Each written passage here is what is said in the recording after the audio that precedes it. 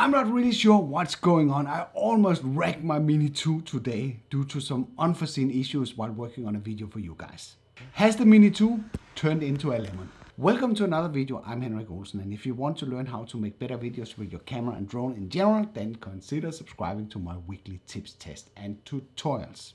I was out Sunday working on a video for you guys about photo stacking, which is a super exciting approach where you can expand the functionality of the Mini 2 by taking several pictures and merging them together in a third-party software like Lightroom.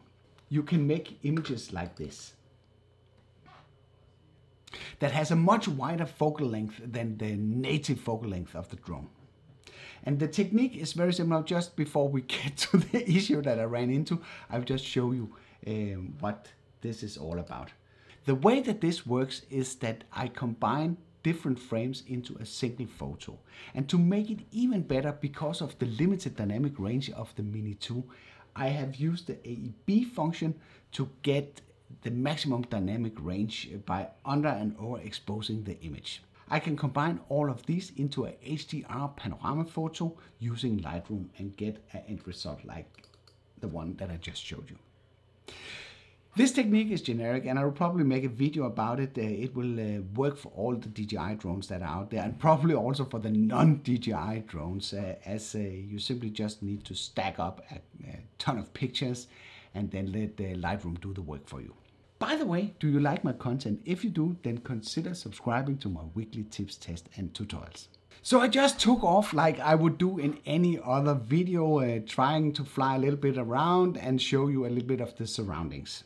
I have decided to use Fredensborg Castle as many times before, because that's a walking distance from where I live.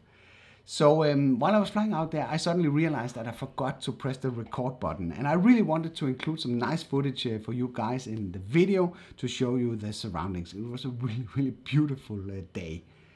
But so I decided to turn around and fly back. And this is where something really odd happened. When I was around 5 meters from the takeoff position, I suddenly got weak signal and then lost connection, and the drone was completely unresponsive.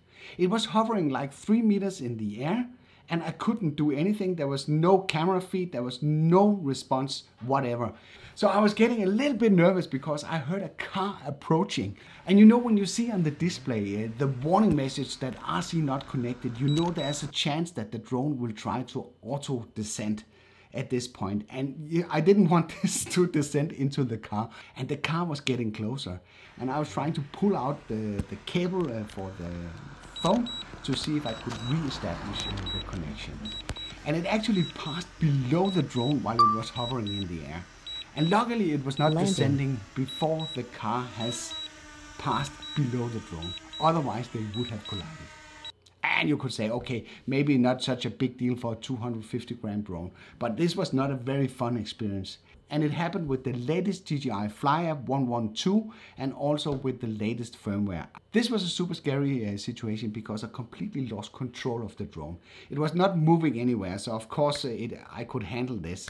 But getting into a situation where you sort of can't control what's going on is not a desired situation.